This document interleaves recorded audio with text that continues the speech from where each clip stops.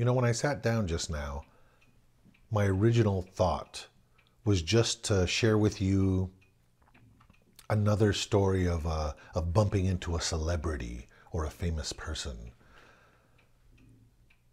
And, you know, I've been thinking about it for a couple of days, you know, before I sit here and talk to you guys, that, you know, I do kind of work it out in my head what I'm going to say and everything, but otherwise I just kind of make it up as I go along.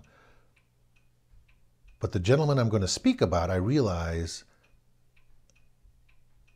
I don't know, I had this epiphany about him and how he shaped my life, this guy. And let me just get right to him. The person I'm talking about is Timothy Carey, C-A-R-E-Y. Timothy Carey.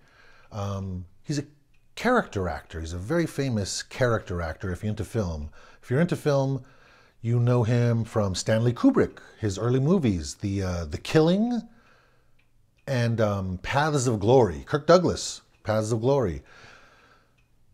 Both directed by Stanley Kubrick. And my understanding is that he was Stanley Kubrick's favorite actor, if I'm remembering my books right. Maybe it was Francis Ford Coppola. Anyway, doesn't matter. Famous guy. Worked with the most famous film director in history. The man, I feel like, should I give his history now? Should I talk about it afterwards? Everything's out the window when I wanted to sit down here now. Because I had this... Let me talk about me. I've mentioned it before. Where I come from, socioeconomically, is a really depressed area, and it was a really bad area. You know, my father worked hard, but we had a lot of kids, and it was a gang neighborhood, and it was a bad neighborhood, and there was shootings and stuff. I think I've used this phrase before. When I was a kid, they weren't called drive-by shootings. They were called neighborhood shootings in the news. You know, that's how old they were. But anyway, you would think at this socioeconomic level, you wouldn't have any dreams. You wouldn't think if someone came up to you and said, "Hey kid, you should be a movie director." Yeah, right. I should be a movie. You know, you would think everything would be despondent and depression and things like that. And I feel like I come across as kind of a depressed guy or kind of a bummed out guy a little bit. But I'm not necessarily, you know, so not necessarily so unthoughtful, but I don't think I'm fully depressed. And a big part of it is because as a kid, if someone told me, and sometimes people did, not everybody, it wasn't like everyone was patting me on the shoulders or anything, but when people did say, "Hey, wow, you can really tell a story good, you should write books, or you should be a lawyer, or you should be in the, you know, you're so funny, you should be in the movies or something," I never discounted that. Yeah, I should be. That's something I should think about. You know, some people ought to be, should I be a fireman or should I be in the movies? That was never an odd thought in my head, probably because I lived in Los Angeles, and the movie business was around us. You'd always see things being filmed and stuff. They filmed 70s cop shows in El Monte all the time where I lived. You'd see them. I can think of a few productions in my head. And we'd always watch the shows, you know, and so we could see our street. I remember it was a big deal, a TV show called All in the Family. Archie Bunker mentioned his wife Edith had a cousin in El Monte. I think we as a family stood up in our chairs, or my father, "Hey, how about that? Hey." You know? I don't know. I think it was things like that made me think, yeah, I'm good enough. It's El Monte. They talk about it on TV and famous shows, and you know, the movie business is right there. It's not a strange thing.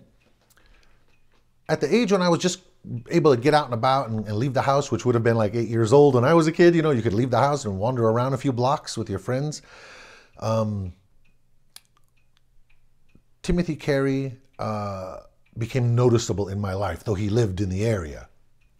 But I noticed him, and he was just a man on the street, Mr. Carey, that drove by once in a while and people said hi, and he stopped his car and talked out the window to your dad or something, you know.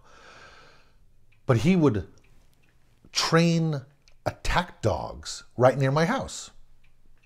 That's a strange, that's a strange segue there. But I think I've already talked about that he's very famous and he's worldwide known and all these other things. Let me get to the me and him part now. Timothy Carey behind my house, they had built this park, the Whittier Narrows Park. And it was huge. And before they put in all the sports areas and the soccer fields and the playgrounds, it was built by the Army Corps of Engineers. And it was a huge expanse of grass that just went out, you know. And Mr. Carey would drive in from past our house on Rush Street, go to Loma Avenue, and go into the park. And just right next to where the 60 freeway is now, the 60 freeway just on the north side, he would train these attack dogs. Pretty sure there was German Shepherd and I think Doberman Pinschers also.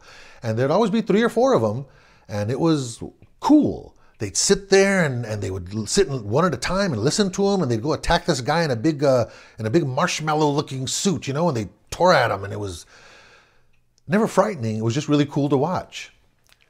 Well, over the course of a couple summers, Mr. Carey's doing his attack dog thing. We kids would watch. He would do it on the weekends. We kids would watch, and we'd be like 200 yards away. And maybe the next day we'd be 150 yards away. Anyway, at some point, I think we're about 70 yards, and there's no brush. It's just grass. So we're laying flat on the grass watching him. We were aware he'd kept one eye on us, but we're really far away. At this point, though, I want to say maybe we were like 70 yards away, the closest we'd ever been. The dogs are running around and they're attacking this guy, 2 of them. And he's spinning around this guy in a marshmallow suit and the dogs are hanging off of him. And I think we got excited and sat up or something. And I remember Mr. Carey's head immediately looked over because we sat up from the grass. And I also noted that the dogs looked over. And me and my friend saw the dogs looked, and we both had the same feeling. We just jumped up and ran, which was probably the wrong thing to do. But we jumped up and ran, and I didn't look back. And Mr. Carey, and I'd never heard the assistant guy talk. They both were yelling, screaming, and whistling, "Get back here, get back here. God damn you boys," and "God damn it, boys." He was yelling, "God damn it, boys, God damn you boys." And he was calling the dogs back. And I never looked back. I don't know if they got close. I have no idea. But we ran like crazy. Well, he just hollered in the background. Never looked back. No idea if they chased after us, but it was a really stupid thing that we had done. Cut to 2 hours later, we're playing on the street in front of the house, where I lived, and my father's out there talking to one of the neighbor men or something, and we're just standing as people do. Anyway, Mr. Carey comes driving by in his gigantic station wagon with the dogs in the back and the assistant guy, and he comes driving by, and I'm hoping, as usual, we're just going to wave at him as he goes past, but no. He stops the car, and he gets out of the car, and he walks straight over to my father. And he walks over, and I didn't know he knew my dad's name. And he says, "Hey, Rudy," he goes, "I'm sorry," and he assumed we hadn't told. He says to my dad, "Hey, Rudy, I'm sorry I had to yell at the boys there." He goes, "But you know when I'm with the dogs," and he goes on to explain that we got too close, and he said it was his fault. He should have said something earlier, but they shouldn't come anymore, etc., etc. And so he had yelled at us quite a bit, and he wanted to apologize. And my father, poo-pooed the whole thing and told him yell at him louder next time. Let the dogs bite him. My father says. Anyway, he then shares pleasantries as gentlemen do, and he gets back in the car and he goes. When he leaves, again, Mr. Carey's just a guy that's been driving back and forth with dogs. He's a mean-looking man, and I don't even know anything about him. My father explains to the other gentlemen from the neighborhood and to kind of us in general, he explains to all of us, he goes, "Do you know that guy's famous?" And no, I didn't know. What do you mean? And he goes, "He's a big famous actor," my dad goes on to explain. He's been in like movies with Kirk Douglas, and this went big far with my friend, with my friend's dad, the other guy that's talking. He goes, "What are you talking about?" "Yeah, he's with Kirk Douglas. He's in a big war movie, Paths of Glory, and he's on TV all the time." Cut to me watching television every single night of my life.